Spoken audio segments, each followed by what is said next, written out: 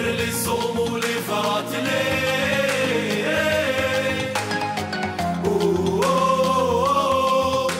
قرا في فراسي بقاتلي قولوا لي هل ترى تبعت لي يا راسي وشي داوي. مشاهدينا الكرام، اسعد الله اوقاتكم بكل خير. اهلا بكم في هذا الحوار الخاص مع مدرب شباب بلوزداد البرازيلي ماركوس باكيتا, the head coach of شباب بلوزداد. Welcome back to Algeria and welcome back to شباب بلوزداد. Thank you, brother. Thank you for your invitation. I'm here for the good answer for your questions. Thank you. Coach, first of all, did you miss Algeria and شباب بلوزداد? Yeah, you know, I make here good friends, especially for players, for fans, and for the management also. But you know, I have some problem in family. I cannot continue. It's very difficult. But now I make some solution for back here. Coach, after being the Algerian champion with شباب بلوزداد in 2022, what's your objective now with شباب بلوزداد? You know, the same, you know, we make a good season, and also the club have a dream, I too have a dream to qualify and go far away in the CAF competition, and you try all the best game by game. The players now, they understand more my philosophy, because now you change 90% of the group, and I think the group is very happy with the training, with the games also. They believe more in our idea, and I hope you can do much better and much better. The شباب بلوزداد have been Algerian championship with 4 times in a row. Can we say that the administration is required from you to have to go looking for the African Championship, African Champions League, especially when you know that شباب بلوزداد have been 4-time champion in Algeria with 5 coaches? Yeah, you know, every year there's like a target and a challenge also, you know, and it's a big target for us. It's a big objective to go to the CAF and make a good season in the CAF. You know, they have a lot of pressure for that things. You know, I know the players, they have more players now in the high league to play this competition. They have a big experience also. He can help us during the competition, and you know, I think the management of the club, they have good ideas for the year by year. They put more one team more competitive, to go more times, stay far away in this competition, and you know, you have to do something much better in this season. For give to our fans, it's a dream, you know. Yes, and can شباب win the African Champions League this year? You know, for if you compare the budget for the biggest teams, you have competition. It's very difficult. It's not easy, but you do the best. You know, football. Football, it's in the pitch, you know, in the money, you know, in the name. You know, you have to prove that during the games. Coach, let's talk about you a little bit. We can call you a traveler coach. You have been worked with 3 continents, more than 10 countries. How do you keep the passion?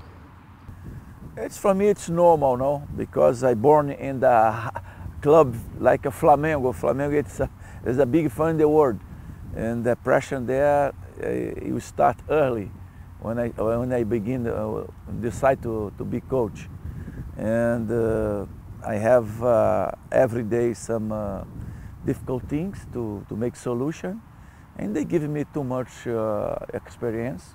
Also, when I work in national teams and participation with the World Cups, and that's a coach job. It's not easy, and when more times you work, more times you get information, you get experience, you know which way you have to take. Coach, you have also have been coached in more than country Arab like Morocco, Bahrain, Saudi Arabia, Emirates, Libya, Iraq. What's the difference between them and Algeria in the football or in life in general? In football, I think here it's like like a Brazilian, the players brought from the ground, but they need one good organization for the basically, and also for information for the young players. When they grown up to the first team, they have more experience. Also the intercambio between not only play in the Africa, but they have to play participation for the international competition, like in Europe and South America. There's a lot of competition for young players. I think for the country it's very good. Or I have some idea for federation. I propose they make some international games here from the clubs. I think it's good for our players. Play against one Real Madrid, play against one Flamengo, one Barcelona. I think that's they keep more experience when they play against this team. And if you compare for each country, there's a different situation. If you compare Saudi Arabia with Qatar, with the Emirates, say there's some people go to the pitch to see the game. There's a lot of fans, but in Saudi there's a lot of fans, but in Qatar it's difficult to the fans not going for all the games. That's I think is a little bit different. Also, their life, it's a different life. I think the people, they don't like play more football because they have a easy life, and when you have to choose player, they hungry to play football, but hungry to success. Yeah. And I think the Algeria and Morocco players, because it's the last to experience, they have a good scenario to promotion good players for the world. Coach, you have been also the head coach of Saudi Arabia in the World Cup 2006. Tell us about the feeling to be in the World Cup. Yeah, the World Cup is different. It's not one competition, it's an event. It's fantastic, for the players, for the coach, for the fans. It's a different, you cannot imagine when you participate in one World Cup. I got a lot of experience. Also, when you begin, you have a lot of meeting. After, also, you have some meetings between coach for talk about competition, for talk about the color, for can change for the football more attractive. I think FIFA do very well to improve, and then competition by competition, one new idea to football grown up. Coach, also the Algerian national team target to get in the World Cup 2026. Do you see that target is easy for Algeria, or do you see it hard for Algeria? Yeah, it's not easy. Nothing easy. Nothing easy. The first step they have to qualify. That's most important. I think they have a good experience now. And they have a good player. They have a good coach. They have a nice staff. I hope they qualify. I'm here to support them. Coach, I will give you some names, and I want you answering quick answer, like Riyad Mahrez. It's a creative player. Islam Slimani.